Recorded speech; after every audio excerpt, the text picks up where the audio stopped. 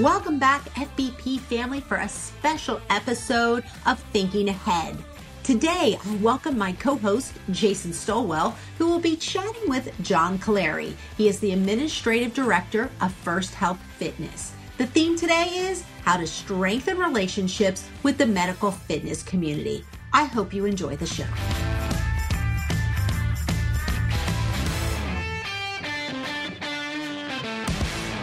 I'm your host, Dory Nugent, and every 3 months we have our Thinking Ahead show that allows us to dive deeper into a topic for you. Today's Thinking Ahead episode is designed to get you thinking. We want you considering trends, movements, and ideas before they are common. This show will get you ahead of the trend curve, so please enjoy. You will hear from Jason shortly. First, a huge thank you to everyone at One Fit Stop for supporting our show. One Fit Stop is modern fitness studio software built for the growing multi-location studio, providing scheduling, client management, programming, payment collection tools, and more that will set your business up to grow. To find out more, go to onefitstop.com or click on the link in today's show notes.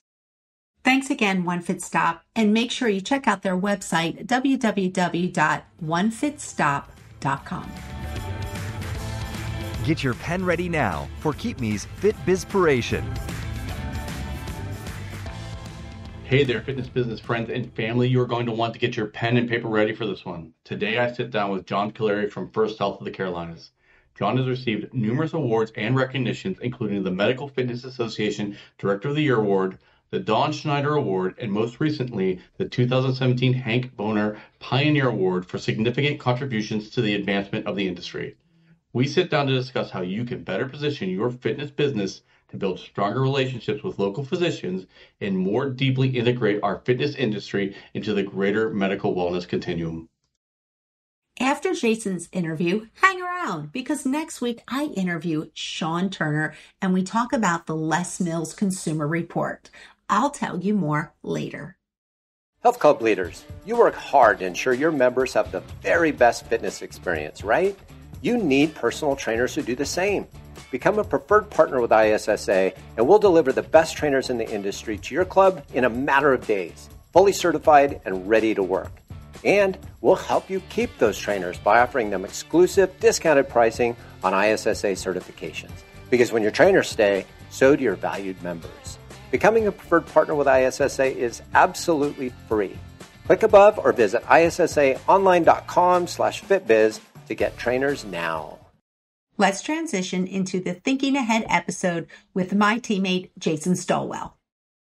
Welcome, John. It's a pleasure to have you today. Thanks for having me, Jason. I'm excited about our talk today. Me too. So I'm just going to go right into it. So can you just tell listeners a little bit more about yourself and your work with FirstHealth? Well, I came to FirstHealth in 1995 in a part-time position as they entered the medical fitness world. I was living here in Moore County and working down in Lumberton at Southeastern Regional Medical Center as an operations coordinator. I could not get a job full-time here, so I took a part-time job as a lifeguard. For 2.5 years, I worked part-time as a lifeguard and ran another medical fitness facility about an hour and 15 minutes away. And so one thing led to another. And so here I am, that was in 1995. And in about 2001, I became the director over our facilities, over our 6 fitness facilities for FirstHealth. FirstHealth is pretty early in on this medical fitness thing and have committed tremendous resources over the years to trying to help people to learn that concept of taking care of themselves so that they don't have to rely necessarily on the traditional healthcare model. They can prevent disease and treat disease as best they can with our help and expertise. Well, I think we all realize, especially with the pandemic, that, we need to be, some of us were already moving in that direction, but we're all looking to run in that direction now, which actually leads perfectly into my next question. So a professional peer of ours from our industry recently opted to go to a medical industry conference as opposed to a fitness industry conference. And we've all talked about how, we've got to deeper integrate with that industry. But she noted that we're not even on their 10-year roadmap. They're not even thinking about partnering with the fitness industry to improve outcomes. And so, my question to you specifically is, what do you think we should be doing as an industry, as individuals, to build stronger relationships, maybe even more trust, so that we can become a part of the whole health and wellness spectrum? I think that's actually a huge question. We're going to answer it in a microcosm of what we've experienced here over the last 12 years. Okay. What it takes, because up until 12 years ago, our operation here in FirstHealth was really viewed as a gym, right? Like, kind of, aren't you the guys over there in shorts playing volleyball? You're not really medical professionals. But we had an opportunity through the ACSM creation of Exercise as Medicine to speak directly to providers and invite them to refer their patients to us. There are a lot of myths out there about what physicians will or providers will do or won't do. And one of those is they won't refer to us. They will. They just need a very specific set of instructions. They need a tremendous amount of education to know that their patients are safe with us. And they need to begin to view us as an extension of their provider visit. And it's not going to be everybody. And so it's not going to be every single provider out there is going to refer, because number one, they're really not financially incentivized to do that. So it has to come from, they want to care. If I'm a doc and Jason, you are my patient, it has to come from, I've got a guy here who's motivated and I can help him take care of himself by making this referral.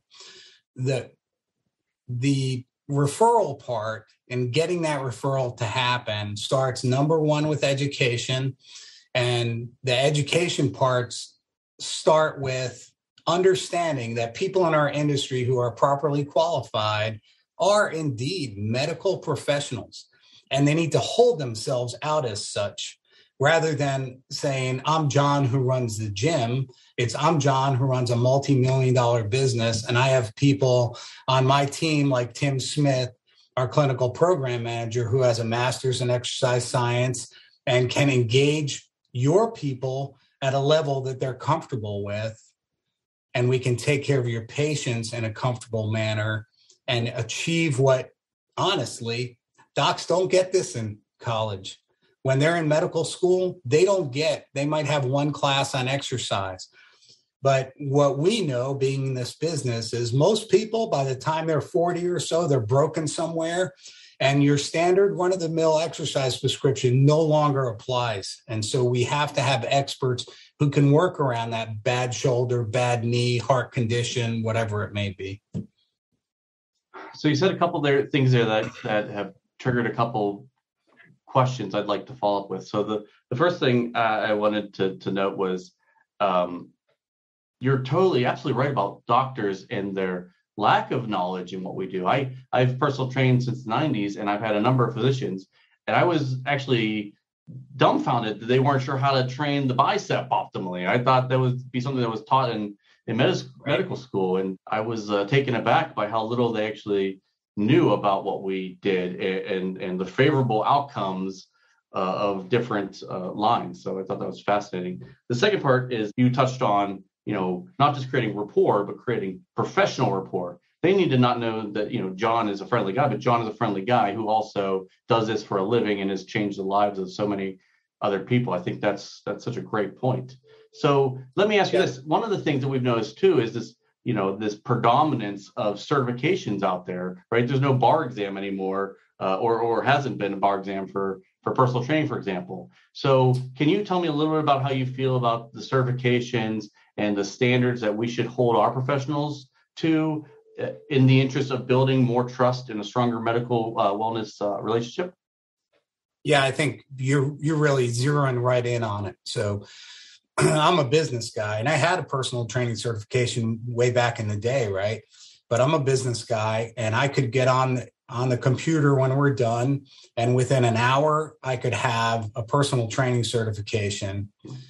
from any one of about 150 different organizations. That's how many personal training certification organizations there are if you search it, right?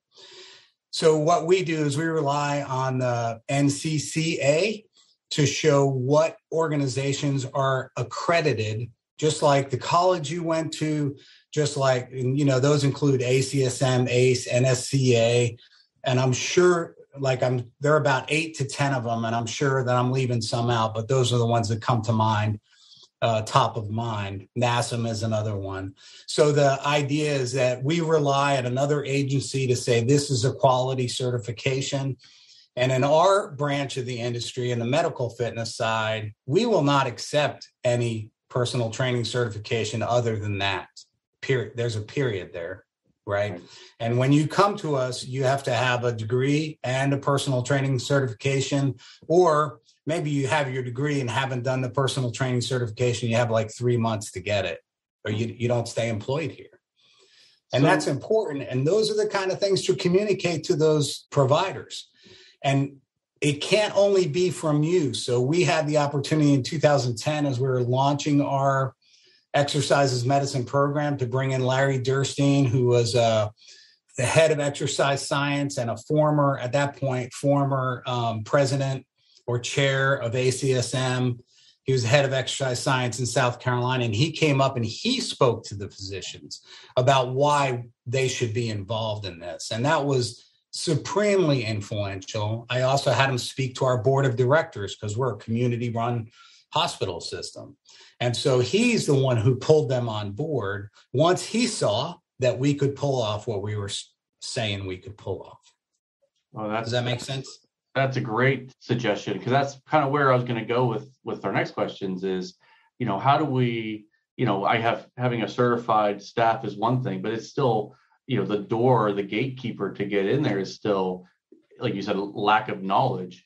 So can you tell me a little bit about your steps that FirstHealth has done? We know you've gotten there, but what was those first steps like? How did you get the first physician on board? Okay, so that's a little bit of a long story, and we might not get to all of it, but in 2010, we had the 15th anniversary of this Pinehurst facility. So we've been open and successful for 15 years. We had not had any success with physician referral at that point at all. And there were several people across the country, several systems that were doing something. ACAC in Virginia comes to mind. Thomaston Healthcare down in Georgia comes to mind. And we grabbed little bits and pieces of what they did. And I talked to our foundation president, and we brought in a guest speaker, and she used that as an opportunity to hold a special event. The guest speaker was an author named Christopher McDougall, who wrote the book Born to Run, tremendously successful book, great guy. And the take I took on it was his book was really about challenging the status quo.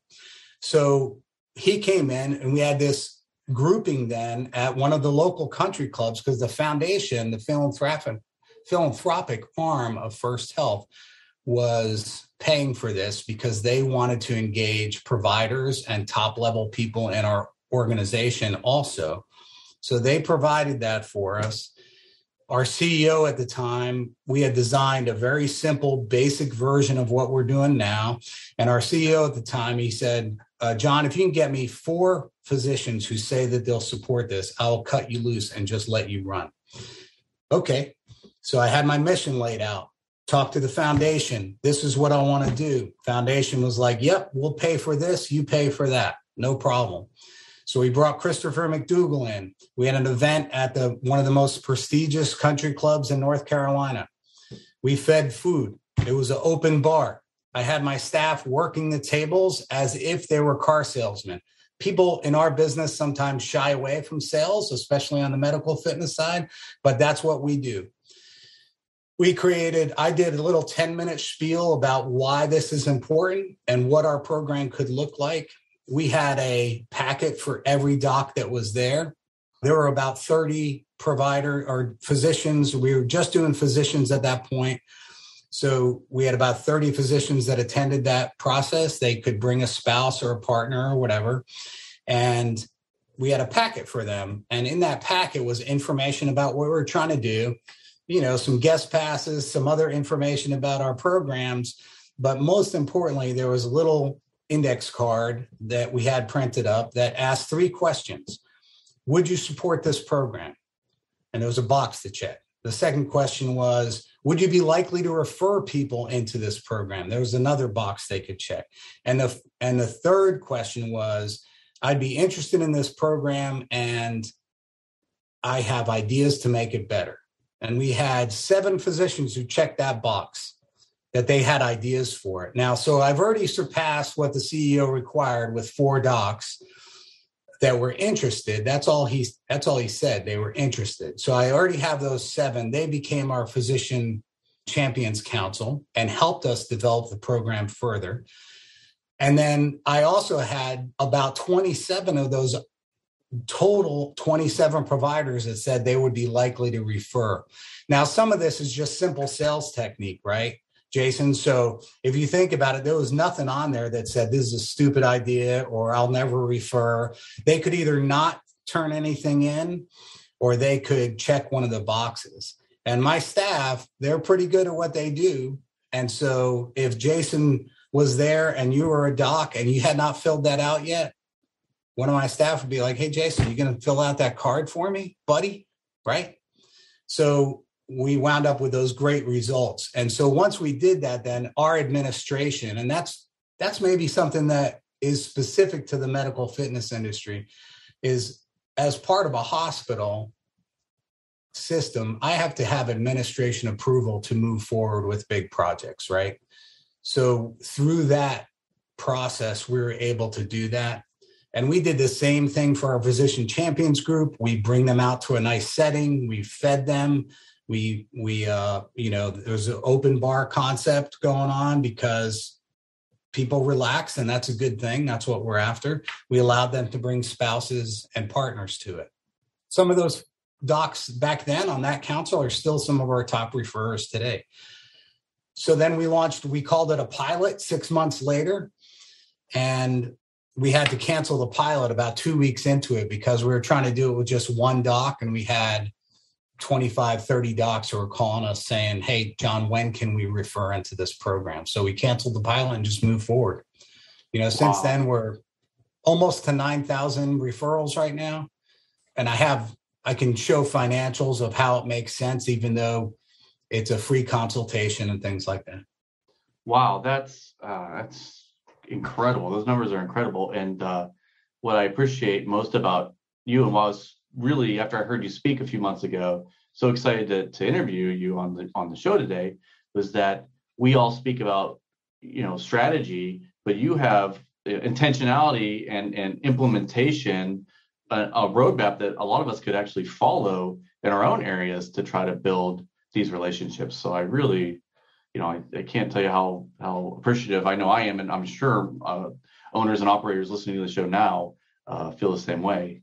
So let me ask you, so the next steps of that. So now you've got the physicians in the system. How do we draw the referral now? Is it an automatic referral, or is it something that the doctor gives the patient a note and then the patient who becomes the member to you? Like, how does that next step of the relationship go from doctor visit to referral? Yeah, so between 2010, when we launched the program, and late 2019, we kind of bumped along, I would say, at between 40 and 70 referrals a month. There's a lot of work that went into that. So we did not have a clinical program manager at the time, who is now Tim Smith, who I mentioned earlier. So myself and our program manager, Carrie Garbark, we spent a lot of time on the local speaking circuit, right? So whether it was a church group or it was at a physician's practice or it was a civic club like the Rotary or the Lions Club, whatever, we took every opportunity we could to get out. And that's a really important part for your listeners to understand. The referrals aren't always generated by the doc. And you have to think about, like, put yourself in the doc's position. They have somewhere between 5 and 10 minutes to meet with you. They have to cover what's most important for you to make sure that they're taking care of you and doing appropriate care. And so we may not be on their top of mind. And we're going to circle back to that concept in a little bit. But so what we found early on in this program was about 90% of our referrals came from someone in the public hearing about it, understanding it, and taking a referral form that we had handed out, or we have them available on our website, and going to their doc and saying, Dr. Jason, I want you to refer me to this program. Now, what doc wouldn't do that? And that's what we ran into. Yes. I had one doc turn us down, and we turned him into a regular referrer once he understood what we were doing. Wow. Wow. So that's you put it right in the statement. So how do we become part of their mind share? And like you said, you only get, medical wellness, almost like a doctor is almost like the puppy mill, right? You're in, you're out, the next patient's like right there. So right. How do we stay in the mind share of a solution that they would recommend? Like how do you build that not just trust, but forefront of, this is your clear next steps. You need to meet John at FirstHealth. Yeah. So first of all, just in case anybody from FirstHealth administration ever watches this, I did not use the term puppy mill. That was Jason. Let's just clarify there really clear. I'm going to edit that out later. Yeah. So anyway, the top of the mind part is the hardest thing because it's extremely labor intensive unless you have some sort of automated process. And this really brings us, in our history, brings us to 2020. So early spring 2020, something happened here in this country that changed the fitness industry a lot with COVID. But what we wound up doing during that time is we got connected to our electronic medical record. We were just listed as a program. There was nothing to drive anybody to that.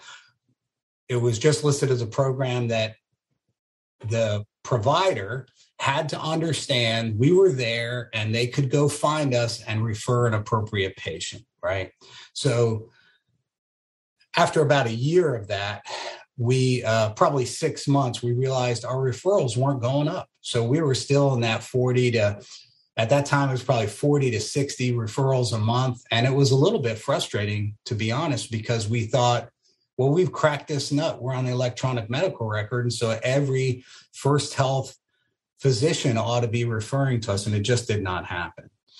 So we use Epic as an electronic medical record. And so you'll hear me refer to Epic often, but all electronic medical records that I know of have a similar process. So we went to our Epic team and we said, we want to make automatic referral to this program for people who meet certain diagnoses. And we have a doctor, Dr. Wilson. She was actually one of our physician champions. And she was like, whoa, you can't say automatic referral, John. Then you're taking the power of medical prescription away from the provider. And that was important for me to understand because I don't necessarily speak their language because I haven't done everything that they've done. So I spoke then at that point with the Epic team and said, is there something like this? And we had a tremendous young lady from our IT department named Meredith, who said, well, there's something called the best practice advisory. And so, we eventually launched that in April of 2021. But what the best practice advisory is, if you think about your own work on a computer, which all docs are running computers now, right? So when we put a team together to do this, and the doc who was on the team, Dr. Gillum, said we should focus on just overweight and obese diagnoses. So every diagnosis that you get at the physician has a grouping. And so those are two groupings. Obese is one and overweight is another one. And that's primarily driven by BMI. So all that data is being collected when you go in and your providers put in information. And he wanted that. And I think this is important for our industry to know. Your listeners know, and I know, we can treat or prevent 80% of chronic diseases in America with with exercise and healthy eating and other positive, healthy lifestyle habits. But the provider world still looks at us as a gym to go lose weight. So we said, let's meet them where they are rather than trying to wrestle them over the wall to understand that we can take care of a bunch of your maladies at the same time. So what happens, let's say I go into the provider and think about the niceness, the good thing we're doing for the provider here. So I go in and my BMI shows up and my BMI is too high. And that provider gets to say to me, what happens on the provider screen is a pop-up comes up, just like happens on your computer. Now that provider cannot move past that pop-up unless they click refer or don't refer. So every time that diagnosis goes in, that pops up. What we just did for the provider is a couple things. The first, and to your point, is that we became top of mind for them because they don't have a choice. So it pops up in front of them and they have to say yes or no, right? The second thing we did, instead of my provider saying, hey, John, you're fat and we need to do something about it, without a referral to go anywhere, right? He says, John, I think this is going to be a good plan for you. I'm going to refer you to the exercise and medicine program. If the doc will do that, we have a tremendously higher level of participation from those patients if the doc will just say a simple sentence like that, right? If they refer and don't say anything, people are very resistant when we call. But if they know it's coming, they're open to the concept at least, or at least they know it's coming. So, the last thing that we've done is if you're a doc and you put in an obese diagnosis, you're required really by CMS regulations to counsel that patient on that diagnosis. So in this case, it would require my doc to say, John, you're fat. Well, that's great. Thank you very much. I already knew that. You need to do something about that. And so then the doc gets out of their scope, not really talking about what they're experts at, number one. And then number two, they're going to burn 20 to 30 seconds of that 5-minute time talking about the fact that John's fat. And instead of doing that, they can click this and say, John, I've referred you to Exercises Medicine. You're going to get a phone call from them, and it would be good for you if you go. And he doesn't even need to address it, right? That doc doesn't even need to address it. And you know what it counts as when they hit that referral? It counts as their counseling session. Because when they come to us, we document an epic. This is what John came on this date. This is what we talked about. And so the counseling happens. And in that way, and speaking about the language that providers use, in that way, we are an extension of the provider visit when people come and do that free consultation. I feel like everyone listening to this show needs to get your address and send you some type of licensing thank you fee, because you really just laid out the roadmap. So you said earlier too about, let's not wrestle them over the wall. I think that's a great point. So your first steps were to narrow down to very specific diagnoses codes and become the top of the mind share for those, and then grew the relationship from there, right? So obese would be an example of first steps for listeners is let's just work to be the obese recommendation for how to address that provider for the physicians. Is that correct? That is correct. And that came from, one of our FirstHealth primary care docs who served on our team to try and get this launched. And that was him. And, Dr. Gillum, I give him all the credit for that, because we were where the rest of the medical fitness industry is right now. And they're saying, we need to do diabetes, we need to do high blood pressure, we need to do this and that. And the reality is, most of these people, if you're obese or you're overweight, you're going to have those issues anyway. But it doesn't matter if the doc won't refer their patient to you, right? If you can't get the people in the door, it doesn't matter what diagnosis you use. So let's meet them where they are, the provider. So that's a genius move, getting to the pop-up. Because I said you don't even necessarily need to worry about being the top of the mind share, because now they're confronted with that moment where they have to choose to refer or not refer. just a genius stroke. And then I like how you said that it becomes the consultation because you documented on your end in Epic. Right. So if you don't mind myself, I'm not as familiar, maybe our listeners may be or maybe not, but I want to ask, so can you tell us a little bit about Epic? Is this something that we could go out and start building relationships with our own facilities, or how did you get to this point to be able to build into the system? Okay, so Epic is an electronic medical record. Every hospital and physician's office and all that, surgery center, everything across the United States is required by law to have electronic medical record keeping. That was part of the Affordable Care Act. I don't know when it actually hit, but everybody's on an EMR of one sort or another now. If you're a private operator or a YMCA, anybody that's not directly affiliated with that healthcare system that you're trying to attract, you won't get access to Epic. But that doesn't mean, or the EMR, right? Because there are others out there. That doesn't mean you can't work with the team at your healthcare organization and say, let's replicate this. And while our referral system comes straight over Epic to us, to Tim Smith, who I've mentioned a bunch of times now, directly, all those EMRs have the ability to send emails or faxes with the exact same information. And, faxes may be a thing of the past in the rest of the world, but in healthcare, they still exist because they're a secure way to send information. And even right here in Pinehurst, North Carolina, you're still a relatively small town. Within 3 miles of where I'm sitting right now, there are 5 different EMRs in use that don't talk to each other. So if they're not a FirstHealth physician, they have to fax or email.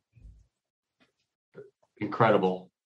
So I'll be honest with you, I've got 3 pages of notes, and I think we've been speaking for 18 minutes. I got to rewatch immediately after we've done this. So to start to wrap up, I have 2 questions. One, what is first steps that owners, operators, managers can take from this? So we've listened to the show. You've got us all fired up to change the world. What would be the very first step that you would recommend that we follow through with? The first step is you have to design a program that will work for your facility. I think there are a couple key things there. The first is you have to remove barriers. So remember, we're not targeting the fit people of the world with this. We're targeting people who are not and likely never have been regular active gym users, which is a great business model if you think about it, because 80% of the population is out there wallowing in need for physical activity. So we need to remove as many barriers as you can to get them in the door. That's why our first consultation, our 30-minute consultation, is at no charge. So you put out 30 minutes of labor in the hopes then of recouping that from membership. So our average length of membership in our FirstHealth facilities right now is 68 months. 68 months. So think about that return on investment. If I pay Tim half an hour of his salary to sit down with Jason, and Jason becomes a member who's likely to stay for 5+ years, that seems like a pretty good deal from an investment standpoint, right? So you got to make that easy. The second group you have to make it easy for are the providers. They need a seamless system to get the information to you, and they don't want to touch it after that until you circle back with them, right? So we circle back and say, Jason came to his consultation. Jason has joined the facility. Jason has joined our 8-week program to get started.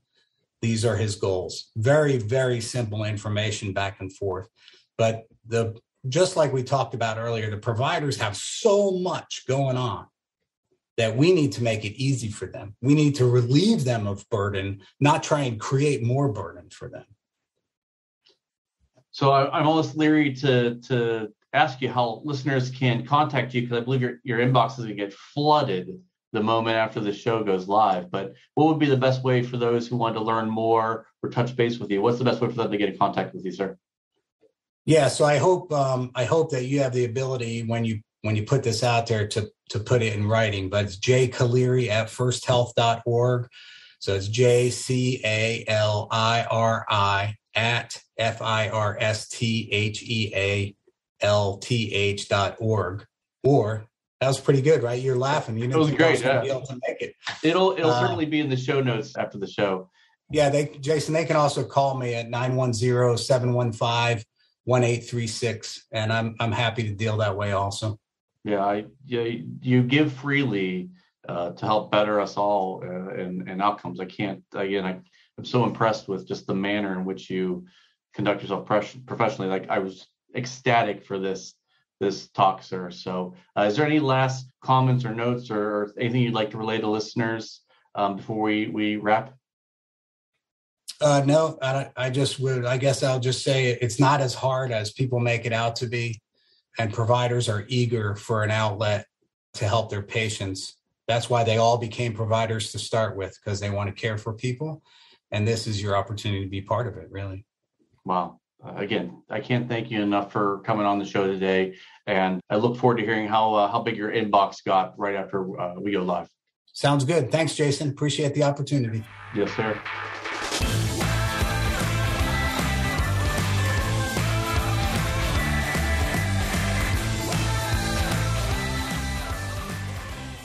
Did you know that the active ingredient in most disinfecting wipes has well-documented lung, skin, and reproductive health concerns? That active ingredient is called a quaternary ammonium compound, or a quat, not necessarily something you'd want in a health and wellness facility. VaporFresh disinfecting gym wipes avoid all quats and instead use an innovative citric acid chemistry to disinfect. Even with this greener chemistry, VaporFresh is still EPA registered to disinfect 99.9% of surfaces. VaporFresh is trusted by some of the most premier gyms and college rec centers nationwide. With 1,200 wipes per roll and 4 rolls per case, they offer an unbeatable value per wipe. Order today at vaporfresh.com or Amazon. Quickfire 5. Please welcome Sean Turner, the CEO of Les Mills US. Now, let's find out more about Sean and why our FBP family needs to tune in next week. I have Sean Turner with us. He is the CEO of Les Mills US. Sean, welcome to the Quickfire 5 questions where we're going to get to learn a couple things about you. Hi, thank you for having me and looking forward to it. All right, let's start with question number 1, and that is, what is a life lesson that you have learned from the pandemic? Okay, I think it's a reset of how valuable quality time is with family, friends, and people in general. I think we've been isolated for quite a while. So we've got to learn that, but also it sheds lights on how busy we are when we're not in the pandemic and are traveling and really busy with our business lives. So that's an important one for me. And hopefully I'll be better in that space going forward. Fantastic. And our second question is, if you could be a character in any movie, what character would it be and why?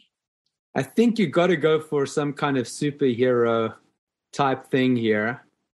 I would say I'd go for Professor Charles Xavier from X-Men. And the reason is because he's telepathic, and that would be a pretty useful tool to have.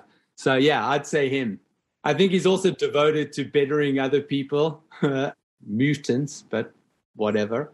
He comes across as pretty intelligent and compassionate and pretty down to earth. So, yeah, he's a cool dude.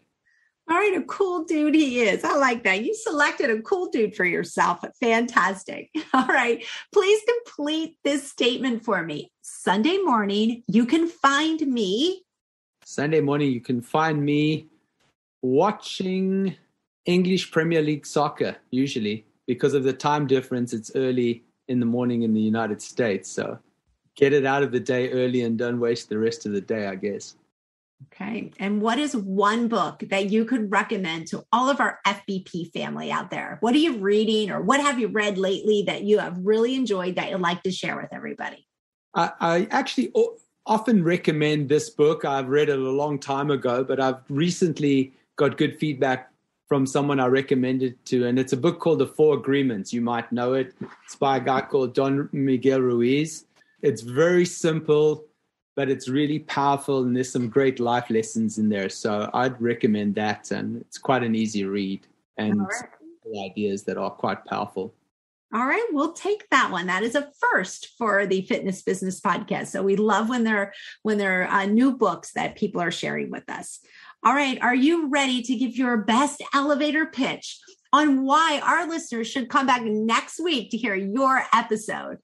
Sure, I'll have a go. Yeah, please join me next week when I'll share key insights from our 2021 Global Fitness Report that we've recently done. We interviewed over 12,000 people across 7 countries, and it's got some great insight into how we win in the new age of fitness. All right. Well, I know all of our listeners out there are definitely trying to figure out how to win in the new age of fitness. So please, everybody, come back next week. It is Sean Turner. He is the CEO of Les Mills US.